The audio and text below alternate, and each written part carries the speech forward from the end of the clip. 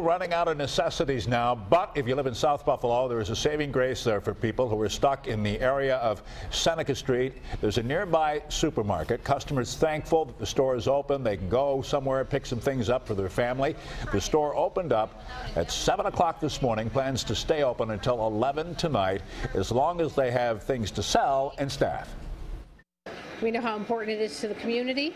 And as long as we have the people and we have the resources, right now our biggest concern is trying to get our parking lot plowed out so that we're able to receive trucks and get more product for the customers.